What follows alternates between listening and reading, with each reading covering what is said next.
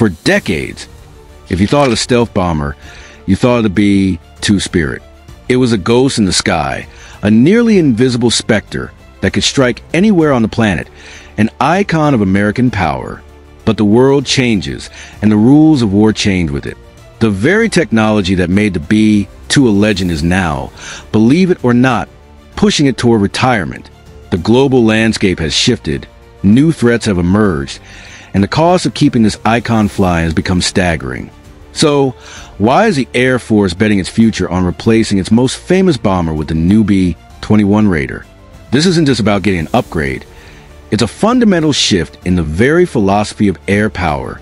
It's a change driven by the simple, brutal need to stay ahead in an arms race that never, ever stops. The reign of the Spirit, a legend forged in secrecy.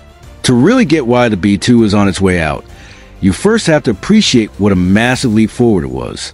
When the B-2 Spirit first took the skies in 1989, it looked like something from another world. A true flying wing. It was the product of decades of secret research and a colossal investment in technology that was completely unheard of at the time. Its mission was laser-focused. Penetrate the most advanced Soviet air defenses, deliver nuclear weapons, and get home in one piece. Its greatest weapon was invisibility. The B-2 was the first strategic bomber to truly master stealth. Through its radical shape, a mind-bending series of curves designed to deflect radar waves, and a top-secret skin made of radar-absorbent materials, the B-2 could show up on an enemy radar screen looking no bigger than a bird. This let it slip past defenses that would have swatted down a conventional bomber like the B-52. Powered by 4 engines buried deep inside its body to hide their heat, the B-2 was a subsonic phantom. It was designed to carry a heavy payload, including up to 16 B-83 nuclear bombs, a key part of its Cold War mission. With air-to-air refueling, its range was basically unlimited, giving it global reach from its home base in Missouri. But this power came with a truly unbelievable price tag. The B-2 program was astronomically expensive. The Air Force originally wanted to buy 132 of them, but then the Soviet Union collapsed and budgets were slashed.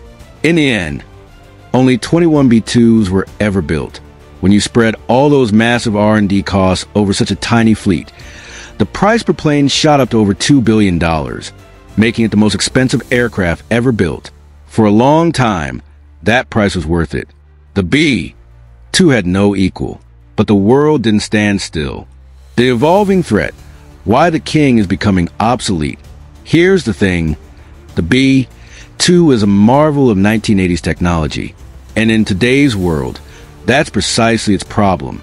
The primary reason it needs a replacement is that the threats have evolved so much. First, stealth itself isn't what it used to be. The B-2 uses what we now call first-generation stealth. It's still good, but countries like China and Russia have spent the last 30 years engineering advanced air defense systems specifically to hunt planes like it. They're using powerful new radars, advanced heat-seeking sensors, and network systems that all work together to find the faintest hint of an aircraft. The B-2 is a ghost from the front, but it's more visible from other angles. And in the crowded skies of the 21st century, that's a huge problem. Second is the crushing operational cost. The B-2 is incredibly expensive and difficult to keep in the air. We're talking about an operating cost of around $150,000 for every single hour of flight. A huge part of that is its delicate stealth skin. The material requires constant, specialized maintenance. After every flight, the B-2 needs hours upon hours of work. One report said it was 119 hours of maintenance for every hour in the air. It has to be stored in special climate-controlled hangars to protect its sensitive coatings. With a tiny fleet of only about 19 operational aircraft, losing even one is a massive strategic blow. This small, high-maintenance force just can't be in the air as often as it's needed. Finally, the B-2 was built with the tech of its time. It has what's called a closed systems architecture. In simple terms, this means major upgrades to its computers, sensors, or software require physically tearing the plane apart and making expensive hardware changes. In a world where technology evolves in months, not decades, the B-2 is getting harder and harder to modernize. It was built for a different fight, and a new era demands a new weapon. The Raider emerges, a new philosophy of air power. So, how does the B-21 Raider fix all this? The Raider, which had its first flight in November of 2023, isn't just a B-2 version 2.0. It represents a total shift in thinking about what a strategic bomber should be, built around three key ideas: being tougher to kill, easier to upgrade, and cheaper to build. First, and most importantly, is its next-generation stealth. While it has that same iconic flying wing shape, the B-21 uses what experts are calling fifth-generation plus stealth. Its exact radar signature is one of the Pentagon's biggest secrets, but it's understood to be a significant improvement over the B-2. The design is smoother. The materials are more advanced and baked right into the plane's structure, making them far more durable and easier to maintain. You can see one major change in the air intakes. They're sunk so deep into the body that they're almost invisible from the side, making it much harder for radar to get a lock on the engine blades. It's designed for all aspect, 360-degree stealth, a critical edge against modern defenses. But maybe the biggest game changer is its open systems architecture. Think of it like a smartphone. Instead of buying a whole new phone to get better features, you just update the software.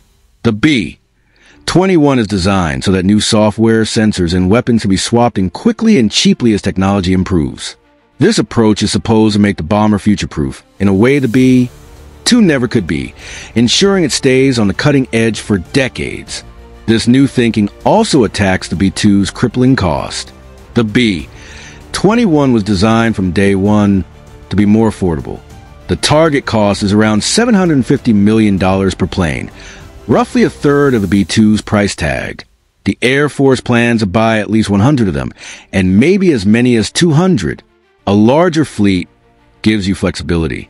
You can deploy them more often, absorb potential losses without crippling your bomber force, and just get more missions in the air. The Raider is also built to be tougher and less needy, with stealth coatings that don't require the same level of obsessive care. Finally, the B-21 brings new tricks to the fight. It's a bit smaller than the B-2 and carries a lighter payload, estimated around 20,000 pounds compared to B-2's 40,000. But its superior stealth and ability to carry future weapons, like hypersonic missiles, give a huge advantage. And crucially, it's being built with an eye toward the future, with the potential to fly unmanned long-range strike missions in the most dangerous places on Earth without ever putting a pilot at risk. Alright, if you're geeking out on this aviation tech as much as I am, do me a favor and hit that subscribe button and ring the notification bell so you don't miss our next video. Look, switching from the B-2 Spirit to the B-21 Raider isn't about saying the B-2 failed. Far from it. The Spirit was a masterpiece, an exquisite weapon designed perfectly for its time, to face down a superpower. But today's challenges are different. They don't just require a perfect weapon. They require one that's adaptable, sustainable, and affordable enough to be there when you need it. The B-21 Raider is the answer to that new reality. It's a stealthier, smarter, more cost-effective bomber built for a new era of global competition. It's set to be the cornerstone of America's long-range strike force for the next 50 years, making sure that any target, anywhere in the world, is always within reach. The Spirit's time is ending, but the Raiders is just beginning. What do you think is the most impressive feature of the B-21 Raider? Is it the next-gen stealth, the open architecture, or the focus on affordability? Let us know your thoughts in the comments below.